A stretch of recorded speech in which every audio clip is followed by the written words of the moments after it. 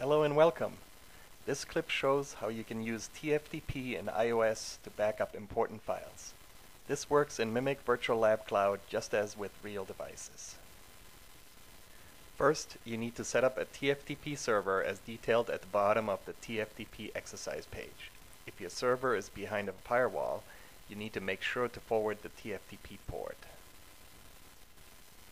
We'll log into the gateway device and change its configuration. We'll set the login banner, then back up the running config to TFTP. Finally, we'll restore the backup onto the startup config. First, we show that the banner is not set.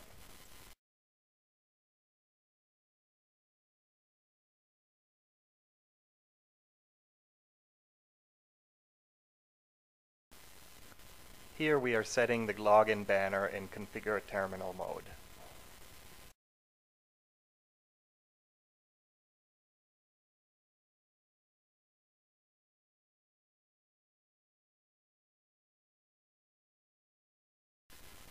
Now let's make sure that it's set in the running config, but not the startup config.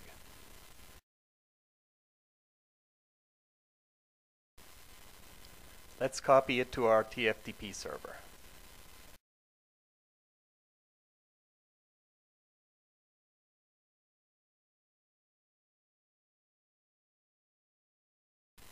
Oops, the copy failed. This usually happens because due to security, the TFTP server insists on having a writable file.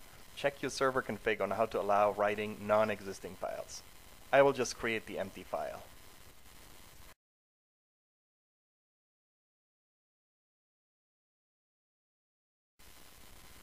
Now the copy succeeds.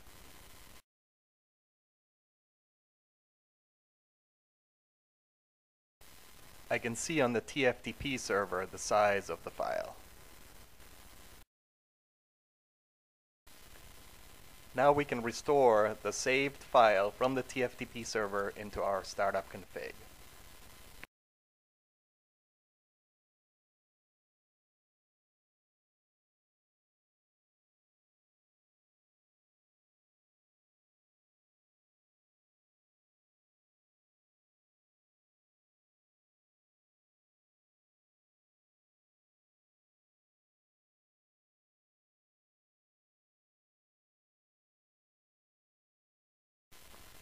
We'll verify that the banner actually got copied over into the startup config.